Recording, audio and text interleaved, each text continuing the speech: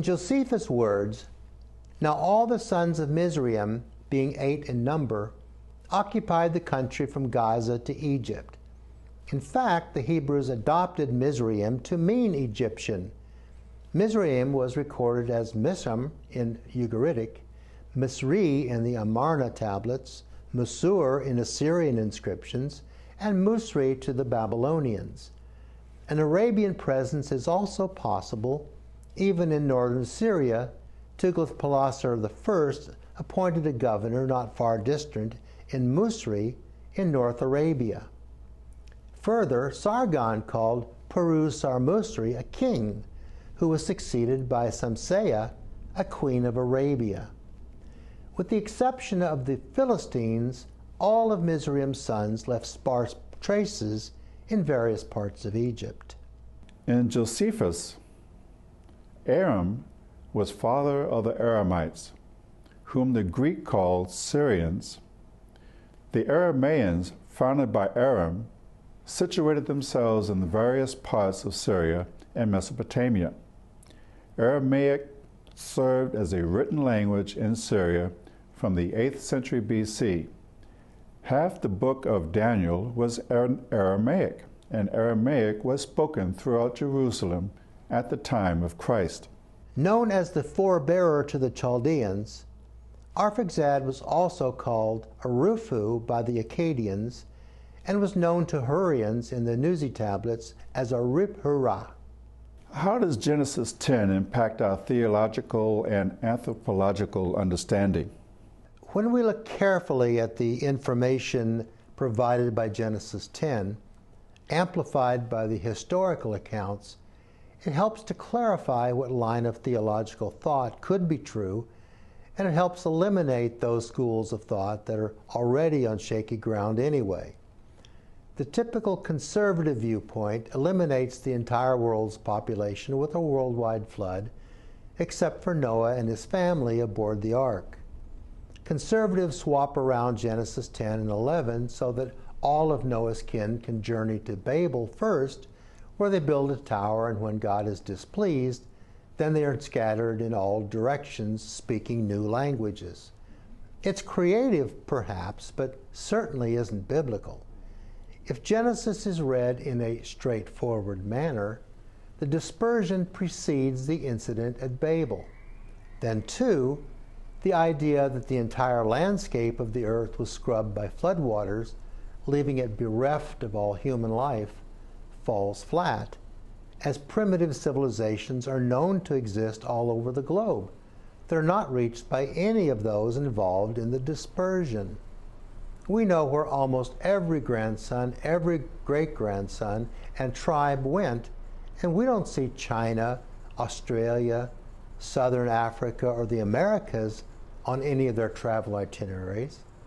And the languages spoken among the tribes where we have obtained their writings, Amorite, Hittite, Canaanite, Ugarit, Hebrew, etc., are all Semitic dialects, changed by the passage of time and by rubbing shoulders with other cultures.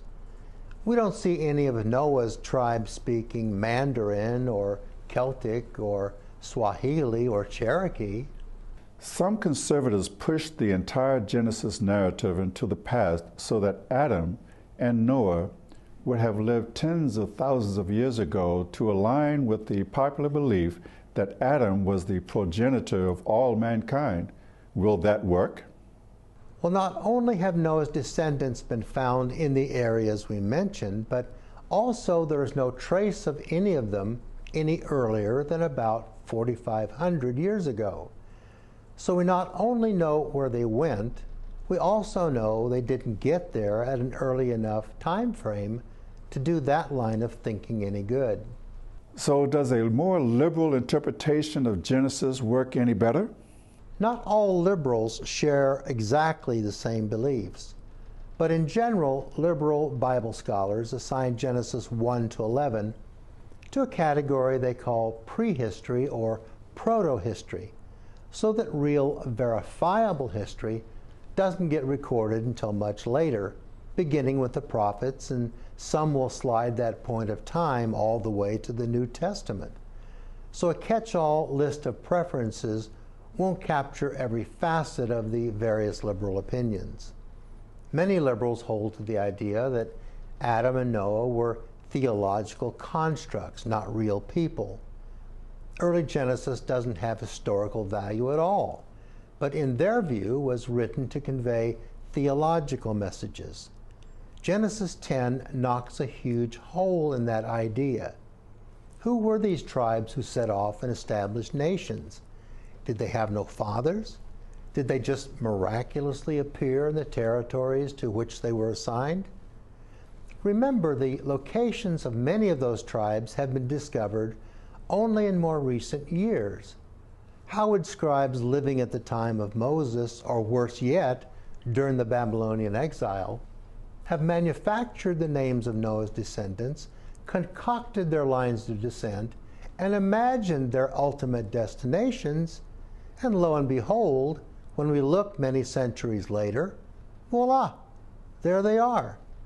Those theological constructs are alive and breathing. Genesis 10 is a pretty important chapter then, isn't it?